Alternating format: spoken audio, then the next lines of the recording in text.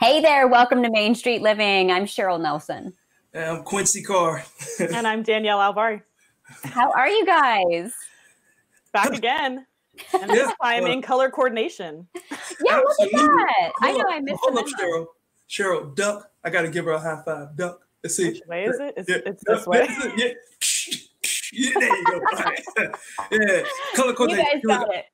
Yeah, look, I'm just happy I have power. It's a lot of wind and rain that's happening right now. That's right. So, we almost didn't have Quincy today. I know. I'm glad that you're here, Quincy, because this is a virtual version. Sad. It would have been the girls' show, though. I mean, Danielle and I, we could have carried it. Yeah, the ladies would have held it down, but yeah, it wouldn't have been the same without you. So get this, during the pandemic, I know a lot of people are staying home. Not a lot of people are traveling, but sometimes duty calls, and I had some business, and I actually had to fly from Newport News, Williamsburg in Virginia to Atlanta. And I actually shot some behind the scenes video to show you what flying during a pandemic is like. Take a look at this. So I'm in the security line right now at the airport, and it's really eerie. It's super quiet. Where I normally get food, closed. So I guess I'm not gonna be getting any lunch. Hopefully you can hear me over this mask. But wow, yeah, I mean, I know they said that airports were eerie and quiet, but being here and experiencing it is an all new thing. At this time, if you're seated in rows 11 through 17, you all will board at B6, 11 through 17. Current weather down in Atlanta. Light winds out of the southwest, good visibility, a few scattered clouds, temperature 72 degrees. Welcome on board. Well, I'm on the plane now, and thankfully I fly a lot, so I got upgraded to first class, and I'm the only one in here in first class anyway. And I think there might be about 7, maybe 8 people on this flight.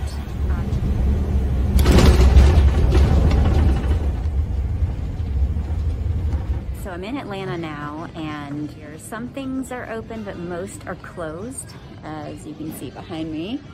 So still no lunch for me.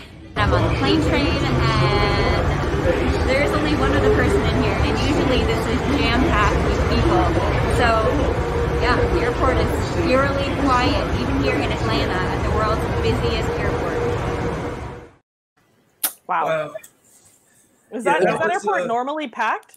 Oh, you talking about Atlanta? It's the busiest airport in the world. Yes. Yeah. No, I meant the first one, the one you came. Oh, Newport News, Williamsburg. I mean, there's normally a decent amount of people.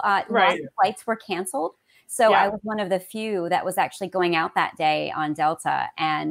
But again, with only 7, 8 people, on my flight, there was barely anybody. So I actually felt pretty safe. I wore the mask the whole time.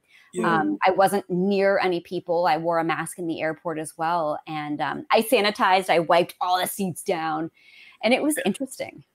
That security line was ideal though, right? The security line? That's our ideal security situation.